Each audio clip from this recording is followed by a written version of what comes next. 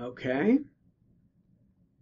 All right, so we have what looks like a kind of a pale pink, kind of clear cell, lobulated mass here. Kind of looks like adipocytes, but there's a little something extra to them. Guess you could think about angio or yeah, angiolipoma, but the vascularity isn't grouped quite that nicely. And then on higher power, you can see the adipocytes here have this like kind of vacuolization and a little bit of granular change. This looks like brown fat. So in aggregate, this would be good for a hibernoma. Yeah, very good. And I like that you brought up the fact that, there's a tendency where people want to say they see extra vessels in a fatty thing, and the first thought is, oh, let's call it angiolipoma. But all fatty tumors pretty much have a decent bit of vascularity to them because fat normally needs a lot of blood supply, right? Normal fat does, to exchange the lipids in and out of the adipocytes from the circulating blood, right? So that same thing is recapitulated when we have fatty tumors. They usually have an abundant vascular network. And sometimes people just don't, it's not always easy to visualize. And when you finally do see like, oh, wow, there's a lot of vessels here, it can cause a little confusion. So I guess that's why this was added, even though what we're doing today is mostly vascular things and a few mimics.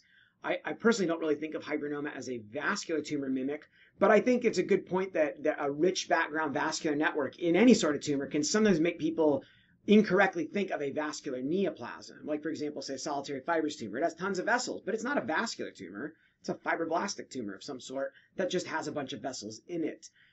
So here we see, though, like you said, we see three types of fat cells, okay? We see mature white fat, the same kind we see in adults in the subcutis, regular fat, basically. Then we see these bubbly vacuolated cells that look almost like lipoblasts, except they have small nuclei. They're not big, ugly nuclei, but they have the same kinds of vacuoles that you'd see in a lipoblasts, lipid vacuoles, right?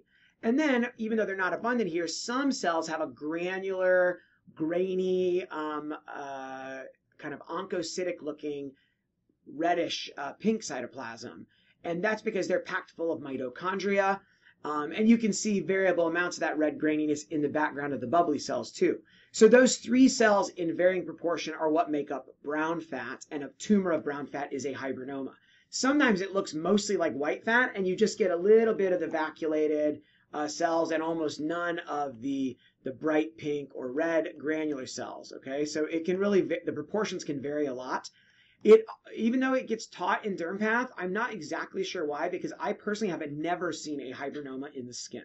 I don't think I'm not even sure if I've seen a good example of one in the subcutis. The vast majority I've seen are like down deep in the muscle, or yeah, basically they're usually intramuscular masses on the proximal extremities of young adults. And I think they're important to know about for surgical pathologists and soft tissue pathologists, because they can become kind of large, like in the 8 or 10 centimeter range, like on the large end of what a lipoma would usually do. And on imaging studies, if they do an MRI, they look fatty, but they don't look like normal fat. And the reason they don't is because they're not made of just normal mature adult fat like a lipoma. They have all this extra stuff. They've got hypervascularity, and they've got a lot of these extra cells that have more substance in their cytoplasm, and that gives a different signal on an MRI.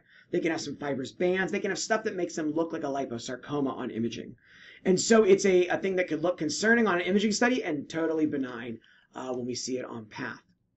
And there are very rare times that liposarcomas can have some brown fat components. Like a well-diff supposedly can. I don't think I've ever seen a good example of that in real life. And I have seen brown fat change in a high-grade myxoid liposarcoma one time, but it had brown fat-looking cells, but it did not look anything like a hibernoma. It looked clearly like a high-grade sarcoma. So I would say that's a really rare thing.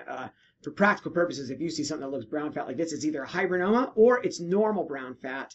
And again, almost always those things come from deep down. Sometimes you'll see normal brown fat around lymph nodes, particularly in kids, sometimes in adults as well. So it's good to recognize so that you don't freak out when you see this. Oh, and by the way, these will be hot on PET scan, so they can be discovered incidentally, either normal brown fat around lymph nodes or brown fat tumors. They have a lot of mitochondria, so of course they're metabolically active, and they're going to take up the FDG and give a hotter signal on a PET. So they're one of the things that can get incidentally discovered on PET. Since we've sent the residents to clinic, let me show you another example of a much more robust. So reason I want to point this out is that they can look quite different from case to case, depending on how many of those red cells you get, the red granular looking brown fat. Look at that. If you don't like that, I can't make you happy. I mean, isn't that amazing? Those cells are very just loaded with mitochondria. And then you get the bubbly cells. Some of the bubbly cells have a little bit of the red granular mitochondria stuff, and then you get white fat. So it can really run a range from being more on the lipoma side and a little bit of brown fat to being much more on the brown fat side with very little of the mature white fat cells. Again, lots of vascularity. Look, even little capillary vessels. Don't get worried about myxoid liposarcoma. Yeah, they're going to look a little chicken wire because this is the kind of vessels that myxoid liposarcoma is making, but those are the normal vessels you have in the normal subcutis. And so it gets recapitulated. That's the normal kind of vascularity that fat has. You just don't always see it as much until you're in a setting like this where they come closer together.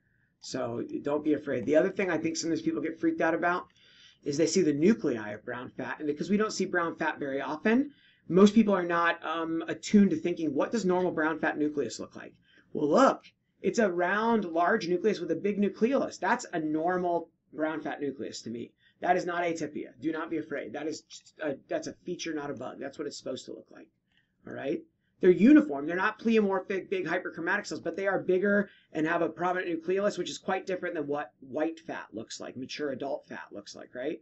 So I think it's important just to be aware of that so that when you first notice that, and I only see hibernomas, I don't know, once or twice a year. I mean, they're not real common, or at least not in my practice. I don't encounter them that often. So a very beautiful and benign, relatively uncommon thing to see. And again, I've not seen one in the skin, but if someone out there has, I'd love to see a picture of it. Thank you. All right. Now you've seen two flavors of hibernoma.